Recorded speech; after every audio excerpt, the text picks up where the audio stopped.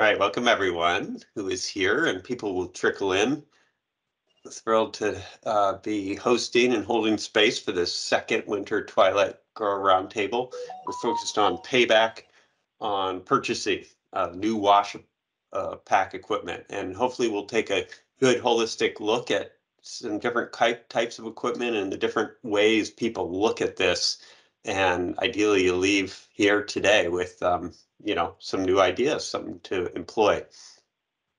So I think most people know this who are here, but just real quickly, the Scrub Project, we are a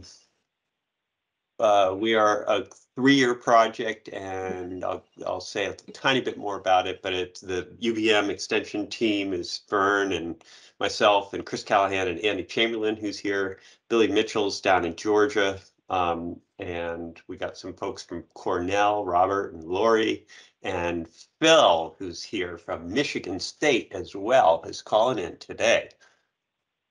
Yeah, this is a really simple, low-key sharing discussion is the main thing. Quick intro, logistics, and then we're mostly sharing some slides and thoughts and about new equipment and was it worth it or what are we thinking about, that kind of thing. And then last 10 minutes, just want to make sure you guys fill out a little a form, which just takes a minute to do, just because we need that for our reporting, and also if we ever want to follow up, or if you want to follow up with us. Okay, so just in terms, because of the number of people here, just pipe up anytime, or you can raise your hand if you want, and write in the chat is great if you've got comments. So we'll just be sort of an interactive group. Again, 3-year project here, and all that we're doing with Scrub is we're developing a lot of different kinds of resources based on what all the growers we're meeting with identify, and we've done some surveys as well, and we're doing some workshops and other kinds of events like this one, holding space for things, and we're shooting to support several hundred growers over 3 years, both meeting one-on-one and helping to implement projects, think about things, and reduce food safety risks while we're doing that. All right. So I'm going to pause for 1 second because someone's asking me, hey, Andy, sorry I know we're recording this, but could you send Kyle from Thousand Stones Farm? He's trying to get in, but doesn't have the link. Would you be able to send him that? Yep, sure. Okay. So I'm going to show 2 slides here, and let's start. The intro is really just, let's go around, introduce yourself, your farm, where you're coming from, and any piece of equipment, and even if you're an educator, something you've run into, any piece of equipment that you have in your wash pack or have thought about having or have focused on if you're an educator going around, from all the different kinds of, and by the way, Andy did these graphics, they're really great. But spinners of various sizes, manual, barrel washers, rinse conveyors. These are all the brush washers, sorting tables, drum washers, hand wash sinks, different kinds of produce sinks, stock tanks, Rubbermaid stock tanks, duct tanks, greens bubblers, triple base sinks, and it goes on. Crates of various sizes and forms. Oh, how do you cool stuff from CoolBots to split refrigerations to different kinds of spray equipment, nozzles and tables, spray tables, into how to conveying and lifting and bin dumpers, etc. So yeah, think of a piece of equipment you have, big or small, that has sat with you. You thought about or labored over if you wanted to purchase it or not. You got it. You're looking back. Was it maybe worth it or not? You don't have to say much about that right now. We'll get back into that. Or maybe you're thinking about something, but something you might want to focus on or spend a little time talking about today, if possible. Okay, so I'm going to just step out of this slideshow for a second, and we'll go around and introduce ourselves. All right, who do we got here at this point? Okay, well, hopefully we'll get some more people coming in. Let's start out and Well, I can start. all right, you go, Ryan. My name's Ryan Demarest. I have a Naked Acre Farm in Hyde Park. It's about a 3 acre, soon to be maybe 2 acre farm. Um, just diversified veggies with a few greenhouses. Um, and I guess the thing that I mean, there's so many things and upgrades. Like I would say, upgrading is just kind of where we're at right now. Starting pretty bare bones on raw land 5 years ago. Um, so I guess the thing I've been thinking about was a barrel washer for a long time, and I just got a used one like a couple weeks ago. So I'm pretty psyched about that, and trying to implement that. But now I got to build more onto the barn to like have a space for it. So, but that's What exciting. kind of barrel washer you get, It's just Ryan? one of the grindstones or whatever they're called, the wooden Uh-huh. ones there. I got it for pretty cheap. So actually, it was Geo's old one, Geo Huntingbird down in Hurricane Flats. So it's Nice, an old one. nice, Yeah. So happy to cool, pass that. Happy to continue that tradition. great. And maybe thinking if you're in expansion mode, we'll get back to some of the things you're thinking about, and other folks on the call could weigh in. That'd be that'd be great. Cool. Yeah. All right. Who else? Patrick, where are you calling in from? Yeah, Patrick Hearn here from Acton, Massachusetts. Uh-huh. Natural Partners Farm. Uh-huh. It's 5 acres. I'll probably be farming about 3 acres. It's a restoration project. It was farmed about 60 years ago. Went back to timber, and so I've got a lot of work to do. And I don't really have any washing equipment yet, but I am starting to grow. So I was here to see what is going to be the best investment for my dollar in wash pack. Great. Did you just hop in, or did I don't know if you or when you came in, if you saw the beginning of that intro just with all that, I all the did. I stuff. did see that. Yeah, I came in at Okay. about 4:02. So yeah, I saw it, Okay. That's and great. I wrote it all down. So there. All right. Carrie, you want to jump in? Hi there. Hey. I joined a little late because I didn't realize I needed Microsoft Teams. So I'm going into my third year of production, and I have very primitive wash, and I'm just upgrading as I can. So I just like to collect ideas along the way. I do not have a building. I do it outside. So Mm, I just improve as I have the means and time and space. So I'm always just great. collecting ideas for the future. Cool. That's great. Yeah. Yeah. Hey, Kyle. Um, how are you Hey, how's guys? it going? Good. Yeah. So Good. we're just going around, introduce yourself, and where you're coming from, how much you're farming, and then, pick a piece of equipment or two that you have either recently purchased or thinking about purchasing that, you might love to talk about today a little, get into.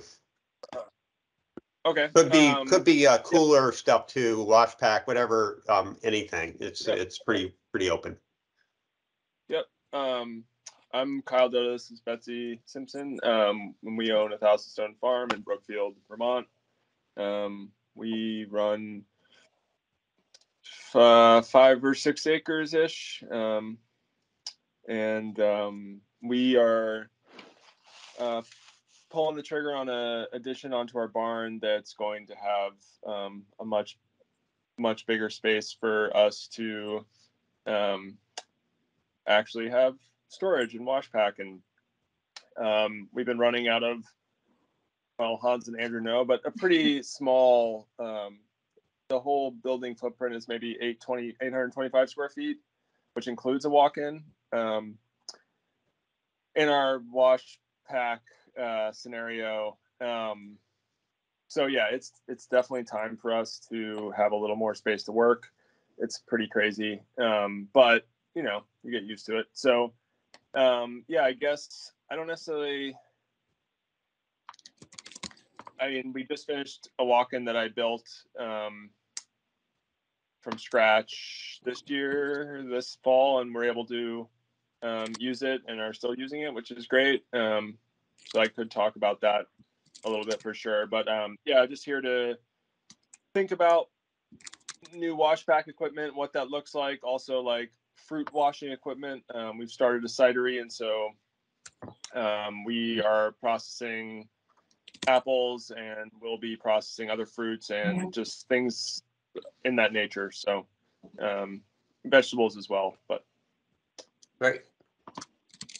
That's pretty exciting that you guys are pulling the trigger on that. it is.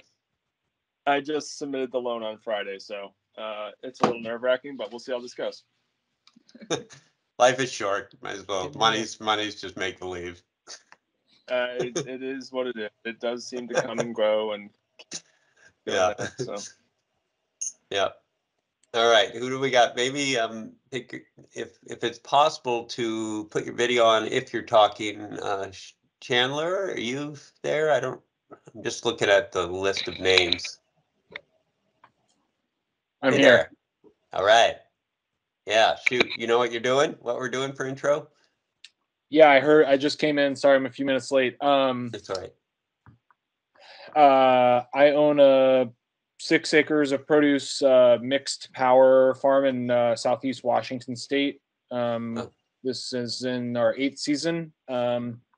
We have a open air covered pack shed with a walk-in cooler. We're about to add another walk-in cooler.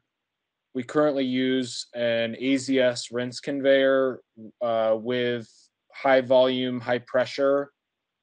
And we also have a homemade barrel washer. Those are the 2 main pieces of equipment. We also use, dunk tank, salad spinner, pressure, just a regular pressure washer. And we are getting free assistance in getting GAP certified through the Food Hub network out here. So one of the things that I'm coming at it from is also, how to do this, from a food safety perspective. And she's our specialist who's helping us has been here. But and one question I have is that the rinse conveyor sometimes feels a little inefficient for our scale. And I think that we're just wondering if there are any tips or thoughts in order to use it in a more with more efficacy. Yeah, we have a pretty sticky silt clay soil. So that's why we got the rinse conveyor with the pressure washer to try and do crates, clean up that way. There's also a question about our barrel washer. We put in AstroTurf because it was not washing them well enough with just the wood. But that is a red flag for food safety concerns as well, because it can't be sanitized very easily. So any thoughts or feedback on that would be helpful. Yeah, and we're doing mixed vegetables. So everything from, cauliflower to potatoes, lots of root vegetables in the fall that we use to store and sell all winter. Thanks. Great. Yeah, well, we definitely might get into some tips and tricks for how to use some of this stuff. We should have a couple people who have some good experience with rinse conveyors showing up here, and between Andy and I, we have seen quite a few of those in action. Andy more than I, so I'm sure we can have some discussion about that. All right, who else? Andy and Elizabeth, I see you here, and Phil. We could do quick introductions there. So Chris, Andy, you want to start? Yeah, good evening. I'm Andy Chamberlain from UVM Extension, Ag Engineering. Work with Chris Callahan and Hans Estrin here on the produce safety team. My specialty is kind of wash pack, post-harvest type stuff, but generally fairly knowledgeable in veg farming. Based because I've been with Extension for 5 years now. I've seen quite a few farms. So welcome and thanks for joining us today. You have a farm yourself too. Yep. pumpkins, sweet corn, and hay is what we're doing at the moment. So Great. Heather, you out there? Looks like. Yeah, this is Heather Bryan. I'm sorry, Hans. I have issues, so I can't turn my camera on. But Oh, that's right. I'm with UNH Cooperative Extension, and one thing I didn't see on your slides with the thumbnails of equipment, I do see in some farms, is hoses that hang from the ceiling, and they're not cheap. But everybody I've ever talked to who's put them in their wash pack shed raves about them. And I'm a little bit curious how people think about them in terms of payback, because I'm working off the assumption that the main value is in employee happiness and avoiding hazards and maybe some food safety issues. But how do you attach numbers to that to know whether or not it's a worthwhile thing to buy for your farm is the question. That's a very good question, and I'm not. Does anyone on this call have hanging hoses or hose hanging setups? Just curious. This is Chandler. I've heard also great things from friends, and I actually have that in my cart right now. From in my cart, I'm about to buy one and try one myself. Excellent. Who is that you're getting it from? I found it on Johnny's website. Yep. Feel free during this time too, if you have a photo and know how to share, you're welcome to do that if we get into it. Not necessarily right this second, but it's an option. Elizabeth. Hi, everyone. My name is Elizabeth Hodgson. I'm a regional vegetable specialist and food safety educator with Cornell Cooperative Extension's Eastern New York Commercial Horticulture Program team, and I'm based up in Plattsburgh, New York. I guess I don't have a piece of equipment that I'm particularly intrigued by, but I'm really interested in hearing the experiences of the growers who are on the call. And Phil. Thank you, Elizabeth. Hi, folks. I'm Phil Toko. I'm with Michigan State University Extension. I'm an extension educator covering the entire state with respect to on-farm food safety. I'm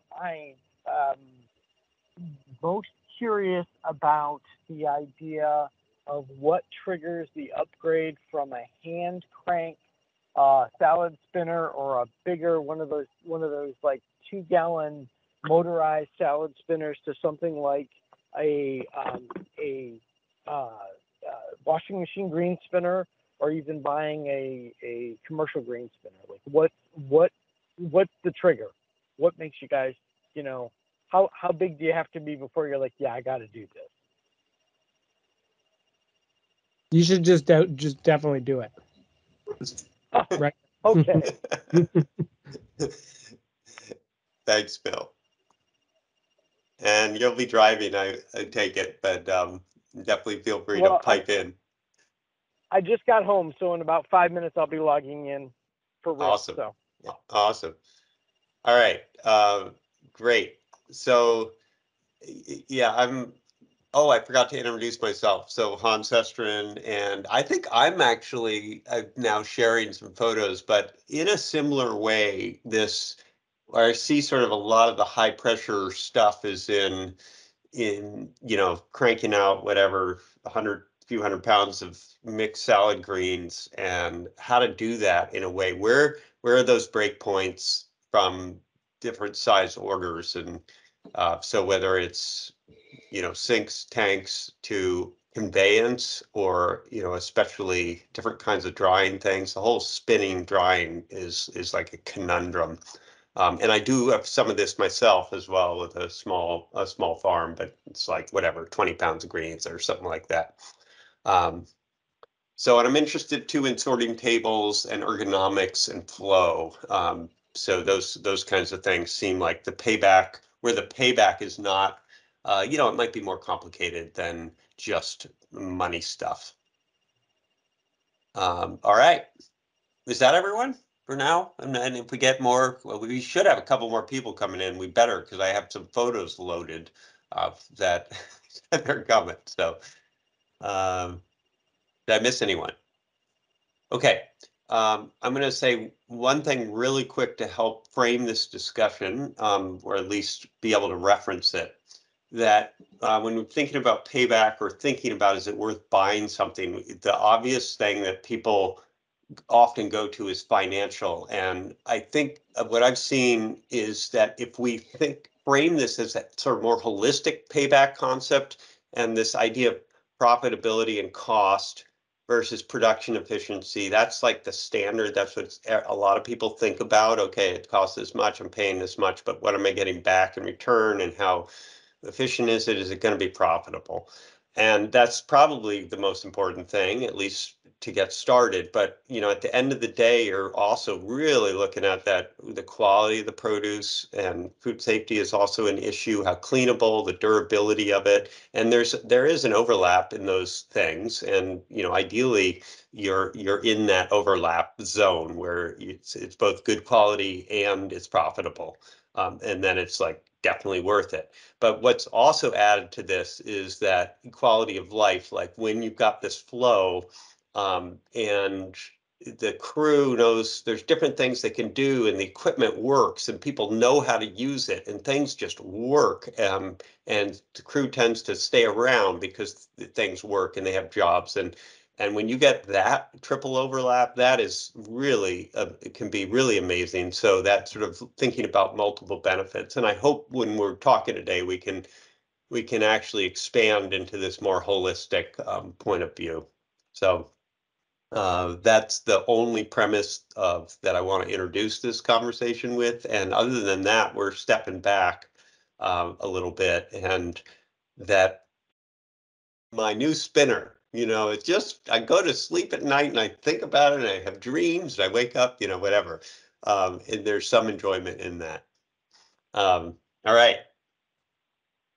With that said, let's see, we don't have Phoenix here, correct?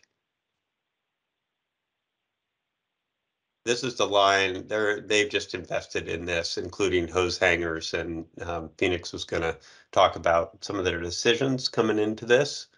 And I did just email him. Andy, have you been up here? I mean, we have talked to them, Yeah. I believe, online, right? Yeah, I visited Hallbrook Farm up in Thorndike, Maine earlier this fall when they just barely finished this whole new washback building. So I interviewed him and we put together a blog post kind of highlighting this project. So maybe, yeah, maybe what we could do, Andy, if you're okay, if Phoenix doesn't show up, we could kind of come back to this and you say a little bit more. Would that be reasonable, and people Sure. could have a little conversation about it? Mhm. Okay, did I cut you off? Are you gonna say something else, or? Not really. I was just Okay. making it up as I go along. All right, well, let's come back to this at some point. That's a video, which I won't show.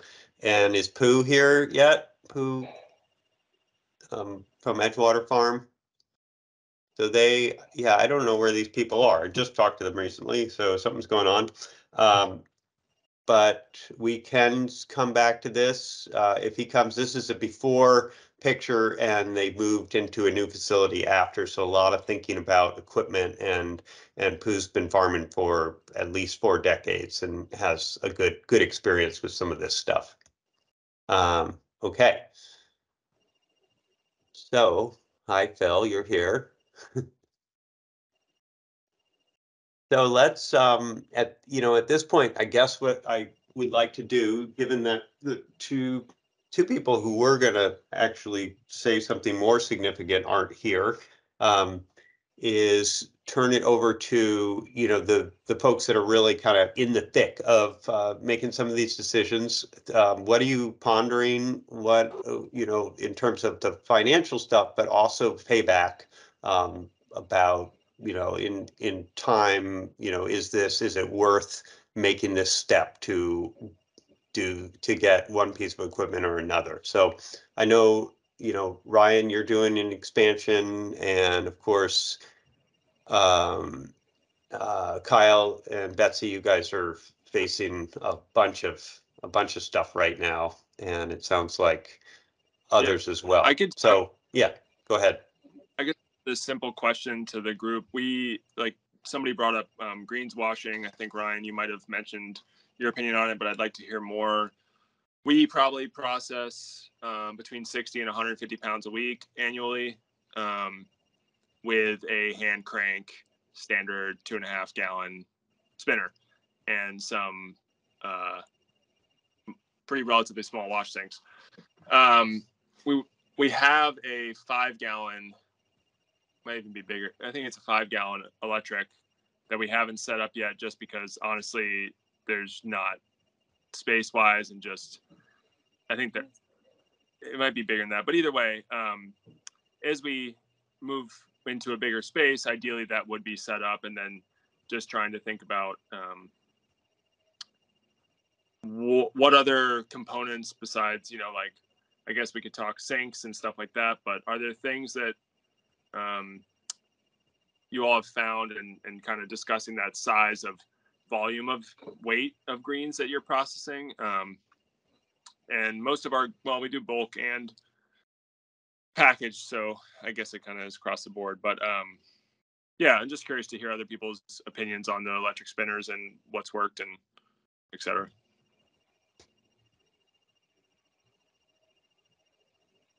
When you say 5 gallon electric spinner, that sounds like a restaurant spinner size with like an electric plug-in kind of thing, I think it's actually more like, I want to say it's more like a 10 or 15. It's a large, I mean, it's on its own wheel set. It's on the ground. It's probably, someone had given it to us. I forget the brand, unfortunately.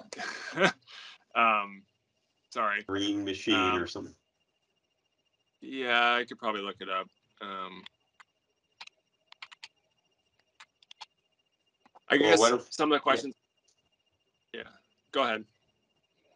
No, I was putting that out to the group, but go ahead and you finish, because that might prompt people. Yeah, like, have people found any, like, it's too rough on certain greens like spinach or lettuce, or have people been able to do like even head lettuce in them, or other crops like that? Anybody messed around with stuff like that, I guess?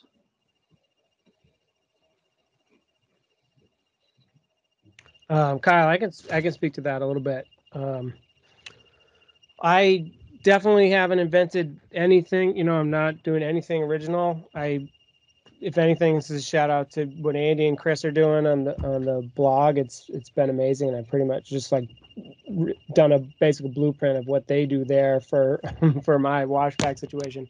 Yeah. But I did the Speed Queen conversion there for it's a bit of an investment as a washing machine. It's expensive. It's like, when I bought it was like $1,500, and then you're basically gutting the entire thing. So it's frightening seeing everything on the ground. But that fits the fish, the fish barrels there, the orange kind of fish totes, or fish barrels are called. It fits them perfect. And so basically you can just be kind of moving right through and putting them in, spinning them, put it on a timer, finishes up by itself, and then just goes. You can just keep adding as the fish barrels.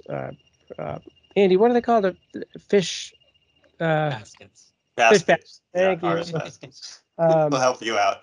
Thank you. Yeah, and I've done everything in there. I do arugula sometimes gets beat up a little bit, but I just find that I put less in the basket itself, and it seems to do all right, and spin it for less time. But that's the only thing that really gets bruised. But that was even an upgrade from what I was doing before, and it was getting really bruised. And I haven't done it in salad spinner, so I don't have any way to compare that. But I think that's what I do, and I really like it a lot. What was your break point, per pounds total that you're doing where that switchover happened? Well, I mean, I started at the very beginning from like swinging laundry bags, over my head, and then moving up to the green spinner, and then moving up to the basket, to the laundry bags in the old washing machine.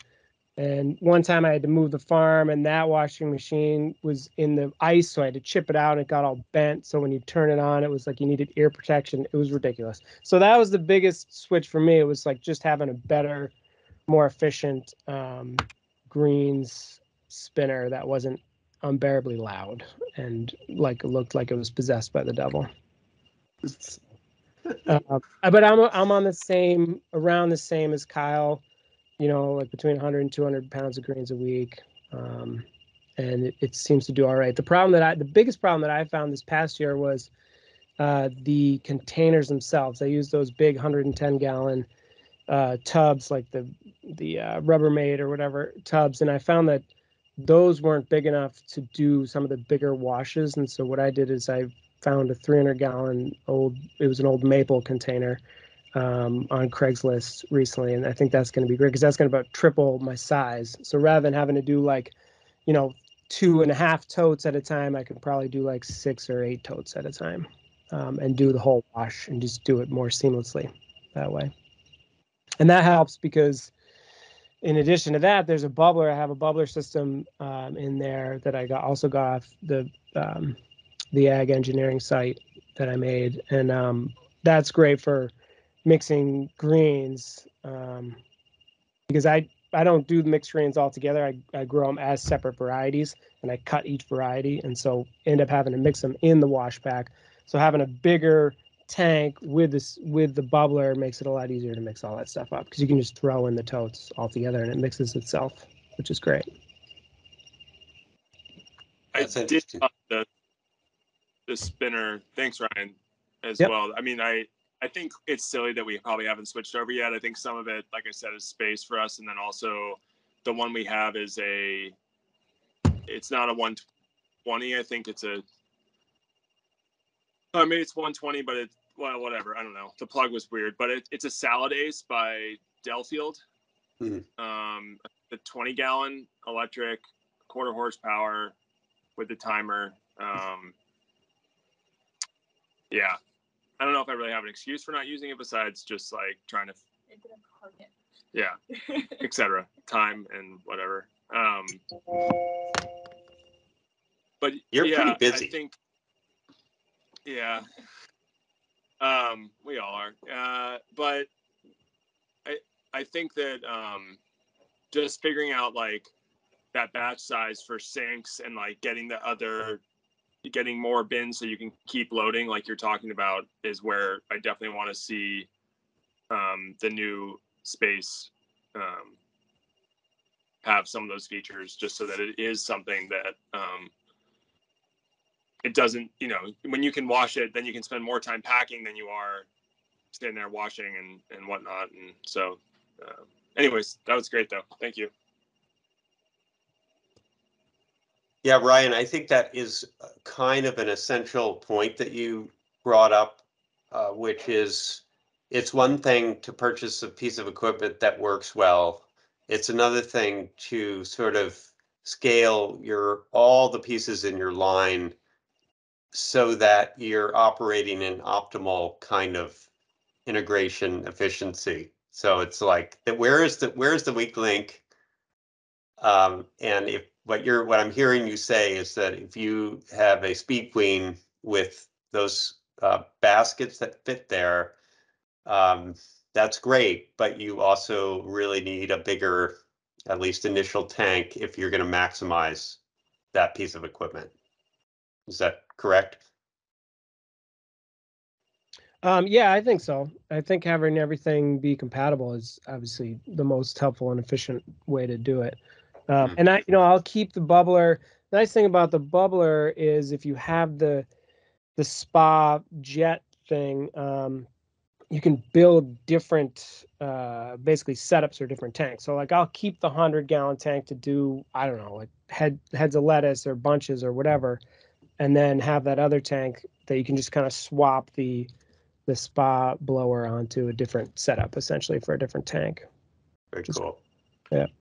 One of the questions real quick. That's just, is that the one? Yeah. Yeah. Cool. All right. Yeah, it was a nice gift for sure. A long story, but not really. My one question we always find is like we're washing, our triple wash starts with basically like a 13-gallon volume of water. We throw in however many bulb crates full of greens, then another 13-gallon volume of water, and then a smaller, and then a spin. But one of the things that we like is that we can change that water really quickly because it's a low volume. Whereas if we have a 50 or whatever gallon or 100, I guess I'm not saying it's that I don't want to go that way. I'm just trying to understand, like, are you then washing into your bubbler or whatever that tank is like 100 pounds at one time so that you're not having to change that water as often, not only from just like wasting water point of view, but to fill 100 gallons takes a while versus, you know what I mean? Mm-hmm. And I don't know if anybody has any experience with that, but Brian, do you want to say anything about that since Yeah, it was I'm direct? just thinking about that, like, trying to think back to the summer.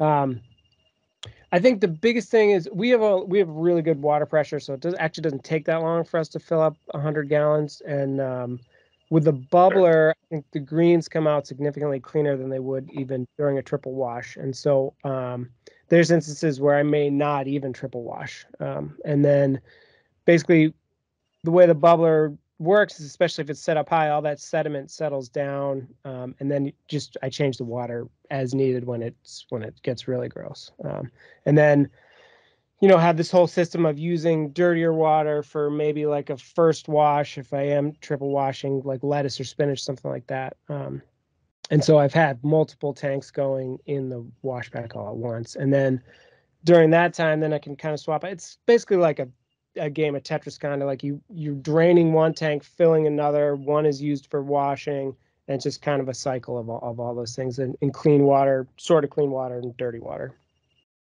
And Ryan, do you feel like, are those tanks all the same size? Let's say you had 3 tanks, they would all be, 100-gallon tanks? They were, yeah, last year, but this is the first year. I just bought that maple container, which is a stainless 300-gallon tank, so I haven't even had an opportunity to use that yet. Gotcha. Yeah. Cool. Thank you. Yeah. Patrick, your hand was up and down a little. Did you have something there you want to either ask or add or? Yeah, actually, I think I got the flow. My question was going to be how many stages of washing you go through, but I think I got that answered from the other conversation. But the other question I was going to say is so what I've heard so far has been primarily, seems like it's geared towards greens, and I don't know whether you're going to have whether you're going to partition the conversation by different kinds of washing, like root vegetables versus greens and the different equipment, or how you want to handle that. Absolutely. I mean, take it. Let you guys take this where it makes sense to take it, and why don't we you can either do that, or let me just check in with Carrie too to see if she has a greens follow-up thing, and maybe we'll switch over, switch product after that. Yeah, I was just gonna say I have that Deerfield spinner. I bought it on eBay, and you definitely need to secure it to something. They tend to walk, but I love it. I've done green beans in it, which I know most people don't wash green beans, but I dunk my green beans and then I spin them, and I can hold them in the cooler for up to 2 weeks with no rotting, no problem, which is really nice. I don't know if you do green beans. And I also have a maple stock tank. I think it's 250 gallon stainless, and it's kind of got the oval shape, so the sediment falls nicely to the bottom. And I can easily do like 60 pounds without having to change it, sometimes more. So this payback thing too, when I think about those larger ones, and again, this is my personal experience working on produce farms, but also seeing a lot, that deeper sediment, even if it takes a while to fill it, you don't have the number of breaks. It's like a big, you can definitely go for a bit of time, and that can be a huge benefit. And as you were saying, Ryan, kind of bit of Tetris, like, you know, when something's filling, you've got other things you can do. So as long as you're not sitting around waiting for it, it's all good. Yeah, I am a little concerned to see the time it's going to take to drain and refill, 250 gallons as opposed to 80 gallons, which is what I've been doing.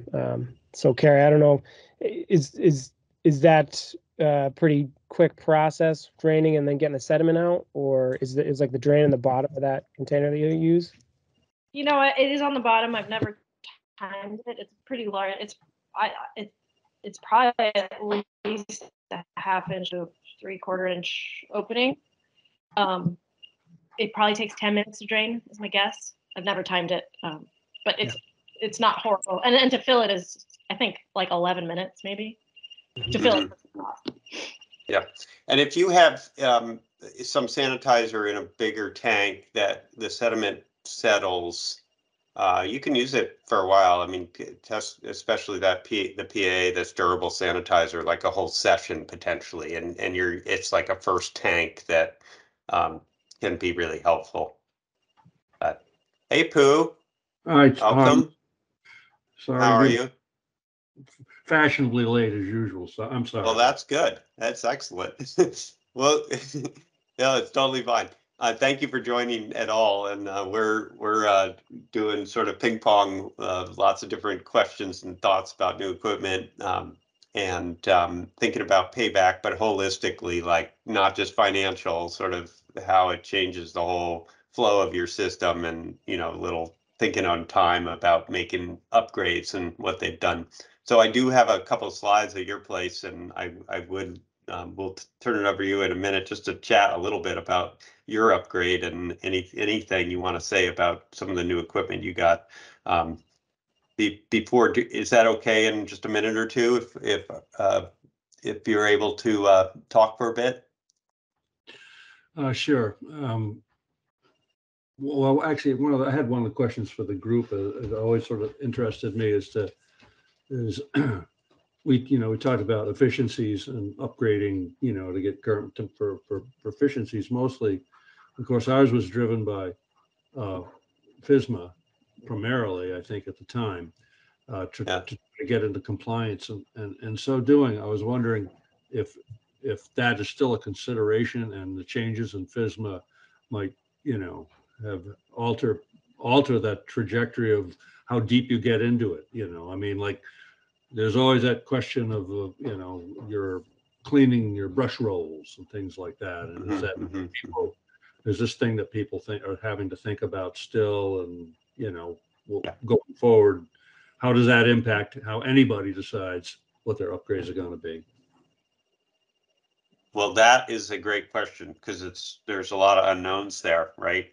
I mean, those brush wash rollers have been the case in point. So Pooh, I'm going to come right back to you and actually ask you to also say where you're calling in from. But I wanted to hear Patrick's question first, because I just want to think about where that can come in the flow of this whole thing. So Patrick, would you at least mind posing that, and we may come back to it in a little bit.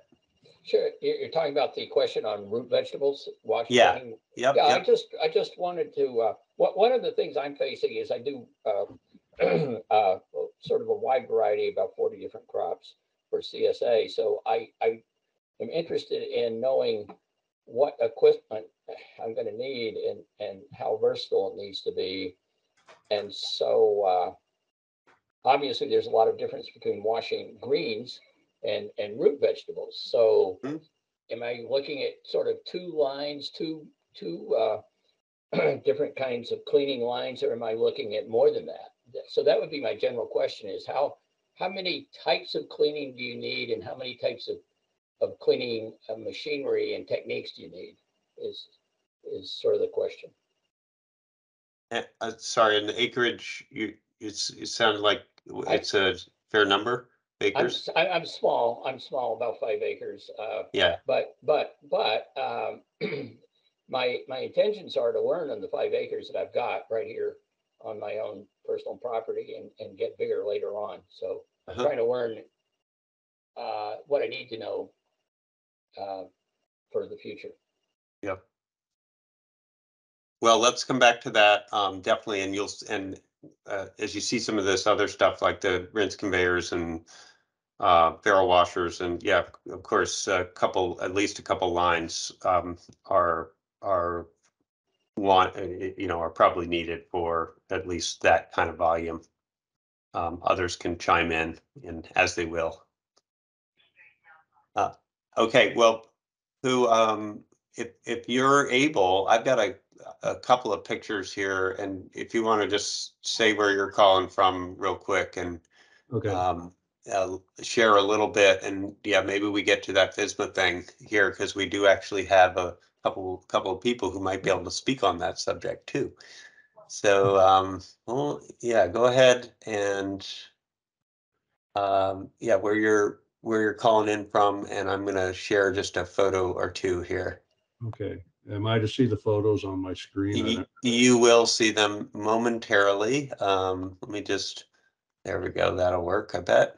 To the group, you have to understand I'm technologically impaired for this type of stuff. So yeah. Well, apparently I'm technologically impaired too, because I don't see this my PowerPoint to share here on my. But go ahead and start. There it is. Okay. Okay. Historically, in 2014, this was our situation in 2013. As Ray has come into the business, he has done more with the wholesale vegetable operation part of the business, and so we found ourselves in a situation with that. This was we have a pretty good relationship with the Hanover Co-op, and we were starting to do root vegetables and things that we're always doing on a limited scale, and we had no storage, and we really didn't have the wash and pack facility to do root crops at any level. I mean, I had a a barrel washer of sorts that sat outside, but it was pretty old, and it looked like the new FSMA was on the horizon.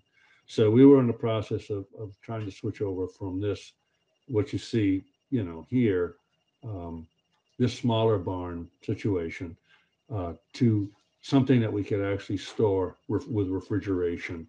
And we sort of moved, we built a whole 60 by 40 building and moved our whole wash and pack out operation in there, as well as built cooler space for 25 bushel bins. And you see the cooler there on your left. And part of this new expansion coincided with Food Safety Modernization Act. So Ray felt that in terms of washing, not the microgreens or the smaller things of lettuces, but crops like bunch of carrots, bunch beets, scallions, things like that, the rinse conveyor was the way to go. And they use that for peppers and a lot of things now. And essentially, this does most of the work that old green Amish system used to do. Does a nicer job. It's faster. We had set up to do it, and we do have the other one still sort of set up behind this machine that you see here. And I think sometimes Michael will run cucumbers through it if there's a bunch of people working in the area. He will still use the brush washer for that. This one here. Oops, on the right here. This baby. Yeah, that's the previous system with a grading table at the end of it, and it worked pretty well. Getting a little long in the tooth, I mean, there's some wobble in the bearings, and we would go through them and try the brush rolls needed to be replaced. So they had just started making that stainless steel unit. I think Jericho Settlers had the first one that we were aware of, and we went up and set it, and we knew that everything had to be we had to put as much stainless steel in the wash area as we possibly could. So this was part of that. What you don't see, and did you get a picture of the brush roll, potato washer, Hans? I can't remember. I don't have it, but yeah, I just had a few photos from a few years ago. Yeah, so Okay. that's what we got. If you go into that space, on this side of this rinse conveyor, we have it's called a polisher, if you will, but it's a high-speed brush roll that we've set up with a conveyor and a bin dumper that we do all the fall carrots and fall root crops gets run through that instead.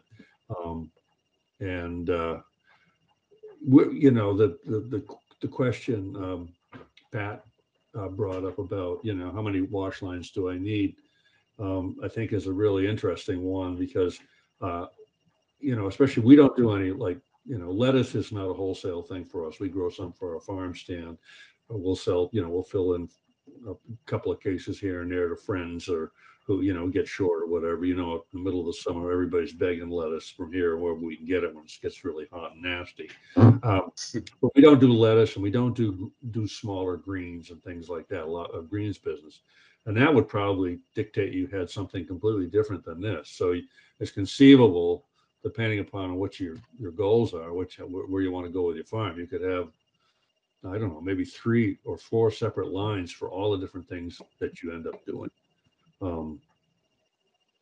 We don't do that, so we make sure we get by with the 2 systems we got, which are essentially the rinse conveyor and the polisher, brush roll polisher for the fall.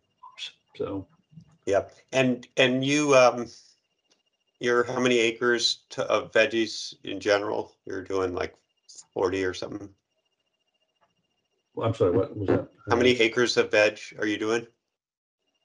Oh, everything with cover crops is 100 now. Yeah. So we do six acres of potatoes, probably 3 acres of carrots, acre and a half of beets, and then a couple of rows of turnips. We don't sell a lot of turnip. We did a half acre sweet potato last year, but they don't get one through anything anyway. So, yeah, that's where we were last year. So I'm looking at, are you guys seeing this PowerPoint? I'm sorry? You're all seeing the PowerPoint? It just says, yeah. Brian says I don't see it. I see it. Pat sees it. Okay, good. Just a technically challenged issue over here, so I'm all good now. Okay. So, Patrick, maybe that's getting towards your question there, and that was a good answer, and Pooh, thank you very much for that. Yeah, I had a hunch it would be depending on your size. Yeah, you got to have more than 1 or 2 pieces of equipment and get it all set up. Yep. And even the rinse conveyor, which is highly versatile, is not necessarily great for high volumes of roots, like when you get really cranking. And Andy will mention this in a minute when we're looking at these photos.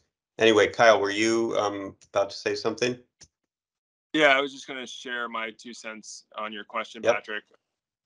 We, like I said, we have about 5 acres of vegetable production with 3/4 of an acre in high tunnel space, and we don't wholesale a lot of root crops really at all. We do have them for ourselves and for so we have a 75 member plus year-round CSA, and then we do the farmers market most of the year, and we have a farm store as well. And so most of our wholesale is greens, or we do some winter squash and tomatoes in summer and stuff like that. But I will say for us, we've squeaked by for 8 or 9. This will be our 9th season with a pretty minimal setup of 3 sinks, a spinner, a garden hose, sprayer. We do have a barrel washer, which I know some people had some questions about. I would definitely jump in on that conversation at a later time. But for the most part, we're able to wash, pack, and and sell, what we do with basically like 2 lines, I guess, if you look at it like that. Our barrel washer, though, is really only used in the fall and set up outside. And then ideally, I would have it set up all the time on wheels inside, but that's not happening yet. So just to give you that feel. Yeah, thank you. Thanks a lot for that. That's good. I'm learning a lot here. Now, Pooh, one quick question too, just like I'm putting 2 and 2 together here. You're talking about FSMA, stainless steel, the new facility, and we're kind of scratching our heads on Payback. And to me, there's maybe like wondering how you, in your mind, just resolve that. Like, okay, so if you ask the question, okay, well, what's the payback like? How does it feel now compared to the way it was then? What I'm hearing, and the question is that, well, that's a complicated question because really you felt like, okay, we had to do this because of FSMA. Like this is where we're going and we've got to do it. Is that correct? And I mean, that's basically what I'm asking. It's like, it's hard to evaluate the whole thing. Yeah, no, I mean, as many of you remember, I was one of the guys who was most paranoid about this whole thing and taking everything that was said the most literally. So we were making an upgrade, and that it was the driving force to move to stainless steel and upgrade all this stuff. We knew we were expanding at the same time, but I mean, as I admitted to Hans the other day, got no damn ideas for the enterprise value of what that is, or I think there's a gut feeling that once you get past the expense and you're working that machine or any machine in your business or farm, you go all this and say, boy, I really didn't need to spend 20,000 on that when I could have got the Amish transplanter, and that would have been probably more appropriate. Or you can get to this point where you say, well, we're really, we can really run a bunch of potatoes, and it does a good job, and it does such a nice job on the root crop. We can run things faster. This is great, and I think that's it's not a question of you can necessarily line it out. You should be able to if you're a decent businessman. I am not, but I think we would say that all these things we've gained efficiency with, and I think that's the most exciting thing. It's nice to be able to pass, have equipment that doesn't draw attention to itself in a FSMA inspection for at our size, but it's also great to have this equipment. All of a sudden, you can do stuff in a hell of a so much faster and so much easier. Mm-hmm. That answer the question for anybody, or just avoid the question altogether?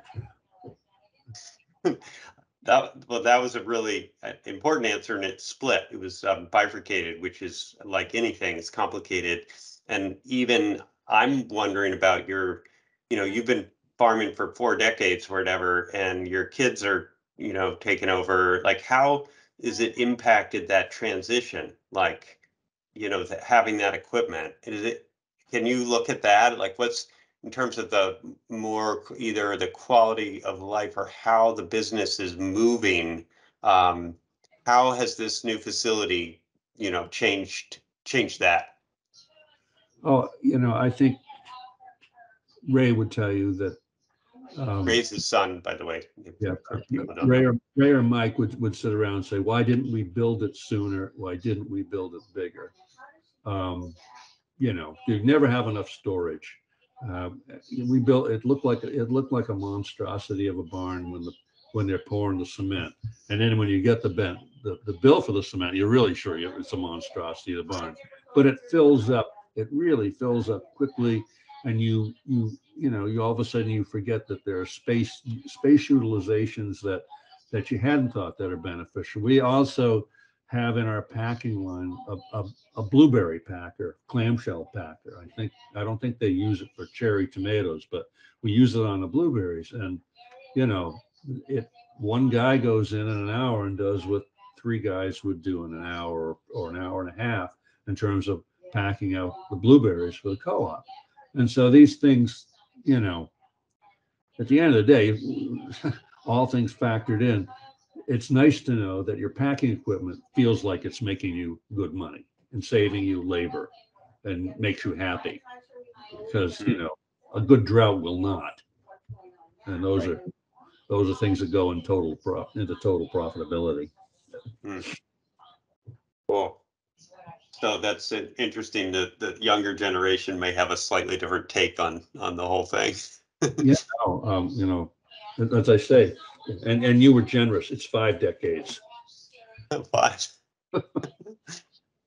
Well, I thought I was doing the math. I thought you were 60, but maybe you're a little older than I that. wish I was. I was skiing a whole lot better then. Great. Well, we don't have too much more time. This is, I mean, these are just like bringing up some really interesting points. I did want to, Andy, I'm just wondering if you could be Phoenix for just a minute, or pretend, and say, you know, again, imagine them and the payback thing and sort of how they got into this, and any lessons learned at this point from that you can share secondhand. And I'll share my screen again. I got a video too. Yeah, I can't cover Phoenix's main accent, but I can talk to his line a little bit. They recently built this building. It's 40 by 60, I think. Steel building, clear span, concrete floor, big trench drain in the middle. This was built on 2 years ago budget, which was like a $220,000 project, and I know the price to essentially do this in today's dollars has almost doubled just from the price of steel. So that's a little more challenging now, just with the materials cost and whatnot. Like I said, I have a full blog post written up on this, so you should check that out. go.uvm.edu/Hallbrook. We'll get you there. But I can talk about the rinse conveyor a little bit. He is doing, I'm not sure, 20, 30 acres of crops. And you can see he's got a full AZS line. A lot of people may start with the rinse conveyor because it's around the 10 grand mark, and it's a very versatile machine. And it's, for the most part, quite a bit easier to clean than the traditional brush washers that we had talked about. That being said, you very quickly start to realize that you're going to want a conveyor, an in-feed conveyor, and then this round sorting table at the end. So that drives up some more cost. And then he also has a air knife conveyor, which blows off some of the water before the sort table. So that's something else. And then if you really get into high volume routes, which I know Mark and Krista at Jericho Settlers do this as well, is they have a big barrel washer. This is a barrel washer from AZS, polycarbonate and stainless steel. So it's slightly easier to clean than the wooden grindstone models. And they put that ahead of the rinse conveyor. So the bulk of the mud and the soil and the rootlets get all washed off in the root washer, in the barrel washer, and then the rinse conveyor is really just doing a final rinse. As if you put a whole bunch of mud through the rinse conveyor, it's just going to plug up full of mud because it recirculates the water.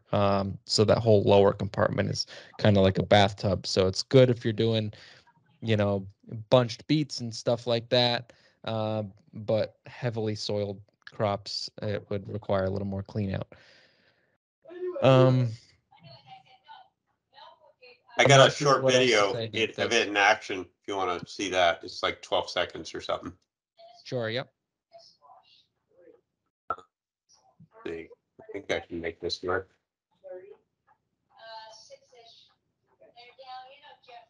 So there's that air knife in the middle and a roller packing. So has he? What have they said about payback stuff or volume increases or how this has changed? Is it like night and day, new world, or? Yeah, it was the kind of thing where he's selling to Hannafords Mhm. in Maine, and they could pretty much take as much as he could grow. So Uh-huh. they like doubled and tripled production and ramped up over a couple year period very rapidly. And so there was just no physical way they could do this with hoses and sinks. Um, before they were working out of a greenhouse, they had a greenhouse with Mhm. a concrete slab with those Rubbermaid stock tanks and stuff, just like we've talked about, and they grew out of that. And that's kind of a different situation where it's just like this market opens up and there's not really much of a choice. If you're gonna meet it, you got to do Yeah, something. and I will say they just barely finished this fall, and when I talked to him like in December, they said they already wished that they was bigger.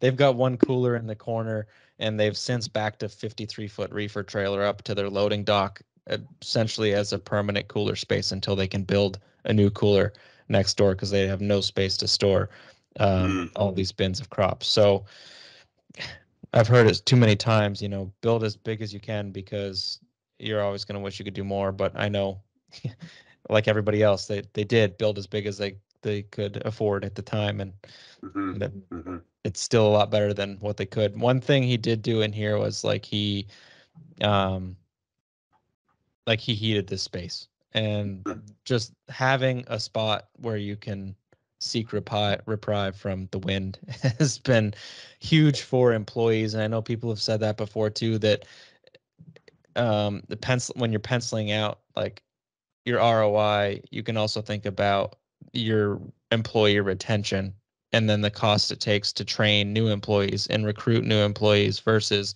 if you have a space that is more comfortable and more convenient and more um, ergonomic, you can definitely save on employee expense as well. I see one comment, how do they handle the soil and mud buildup? They have a trench drain here in the center that's 12 inches wide and 30 feet long, and that acts as a sediment basin. Therefore, it's probably almost 2 feet deep. I don't know what their standpipe is, but basically at the end of the day, they can remove those metal grates, shovel out the major mud, um, and reset for the next time. Great. And you'll see there, I like this photo because it not only has this whole line here, but the 100-gallon stock tanks. And there's that green spinner, Kyle, And Pooh's sitting looked right like he was the there. same one, so I guess that's the popular one today. It is, and Pooh had it too, or has it. And here's that, just the setup with the greens too. It looks a little bit like Helter Skelter. There's brick, the cinder blocks were put out, and that thing. I don't know if it's walking around or screwed down to the concrete. But then here's the table. It's like a bin, a buckthorn bin upside down, or greens going in. So anyway, that's an interesting view right there too. I see Kyle's comment thinking about replacing wood on a barrel washer with poly decking. Some people have done that. I have also heard that poly decking or PVC boards can be slippery and therefore doesn't give you that agitation and or the tumbling action that's needed. So therefore you have to add some more baffled channels like a closed dryer to inhibit more tumbling.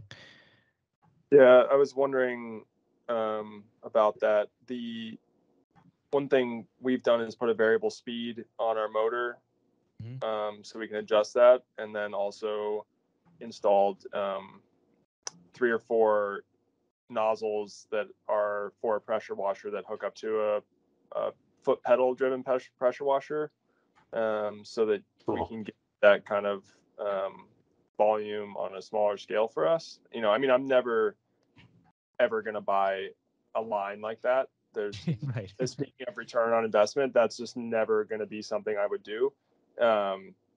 Space wise, financially, we just on 5 acres, it's not enough root crops I could ever sell to make that financially worth it. But definitely sell the greens.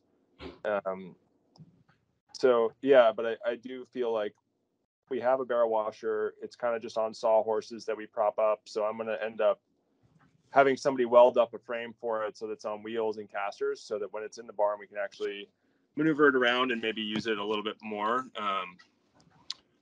I think Ryan had said he just got a barrel washer as well. And we can, brainstorm about that another time. But yeah, I mean, the wood's fine, it works. But it sure doesn't feel very like cleanable. Right. What's also hard to clean is, I want to say, the backside, all those seams and nooks and crannies. There's just like so many nooks and crannies, let alone the wood being semi-porous itself. Yeah, I was curious also about maybe it's probably not cost effective, but they must make, like, I mean, you see that barrel washer that's in the picture you showed. It's like either a poly mesh barrel, or I've seen them stainless steel, I guess, as well. Probably not cheap, but No, yeah, that one, the AZS unit there that we were just looking at is a fully polycarbonate ring, like completely enclosed with holes drilled in it for drainage, and then it actually has PVC boards through bolted at angles to give it that agitation. And that sandwich joint also is difficult to clean, so that's not exactly a full win either.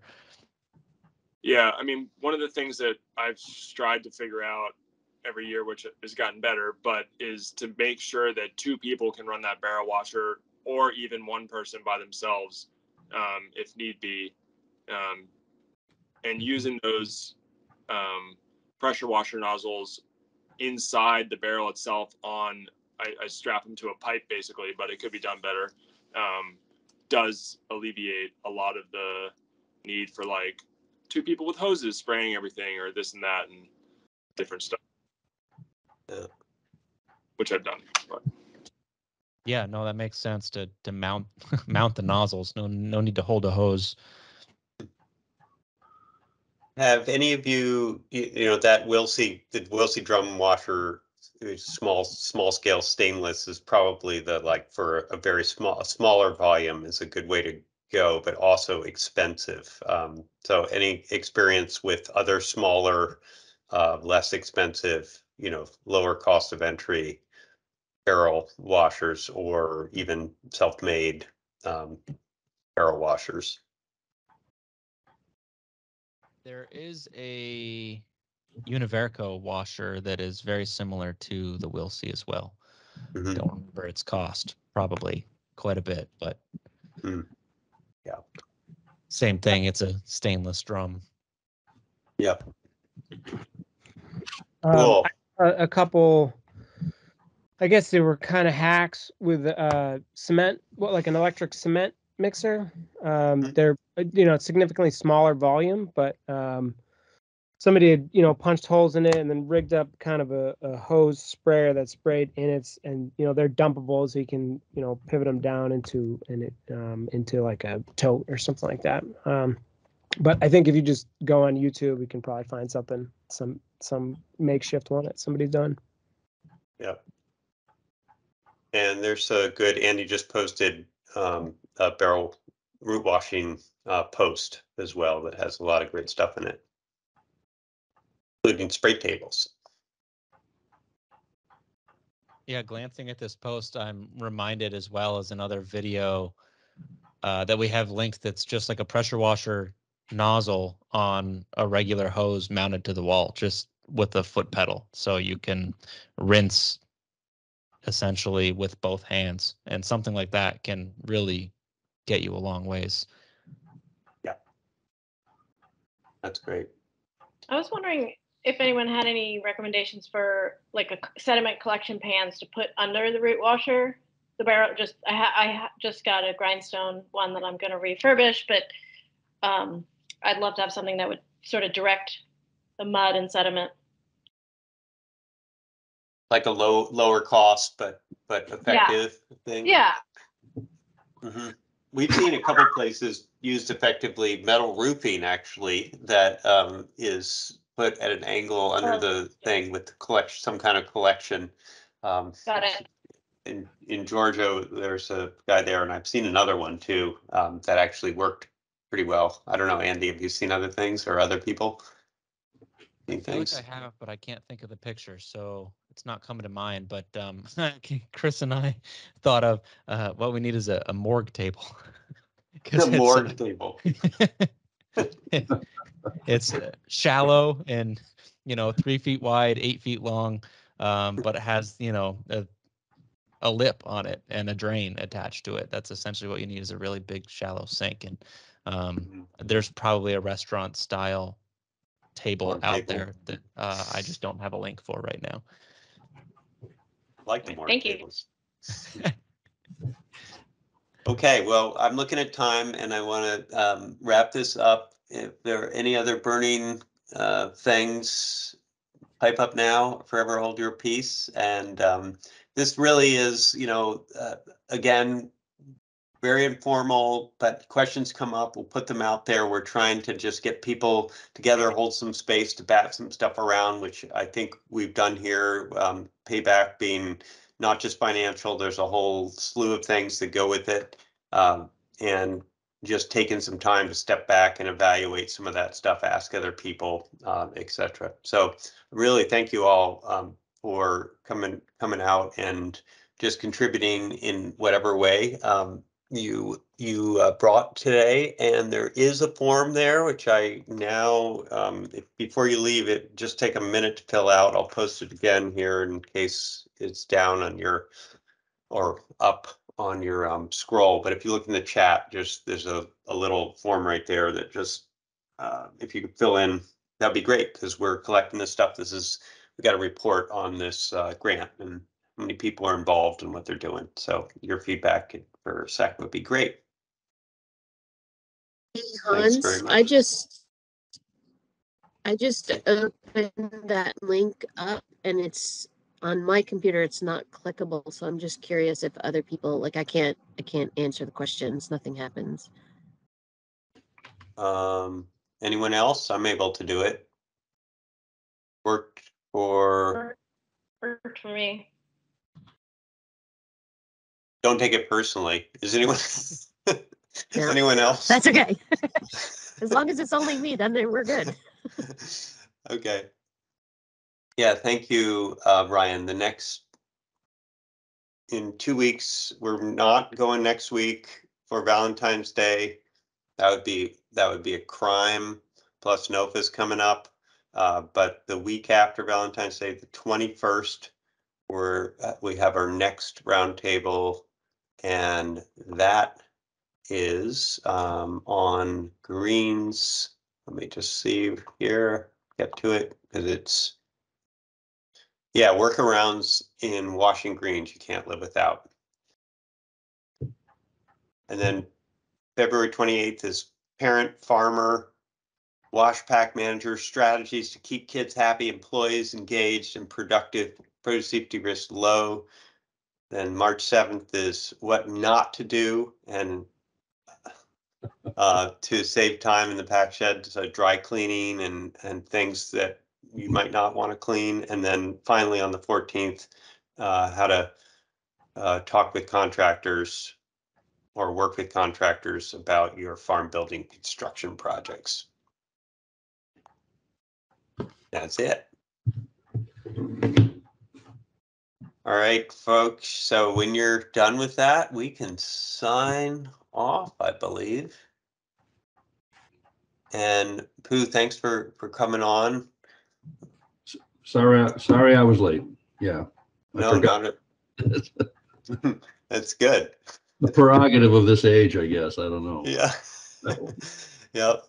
And Kyle and Carrie and Ryan and Elizabeth, Chandler, Carrie, Heather, have a good evening. Thanks for submitting that form. Thank you. Yep. Be in touch, everyone.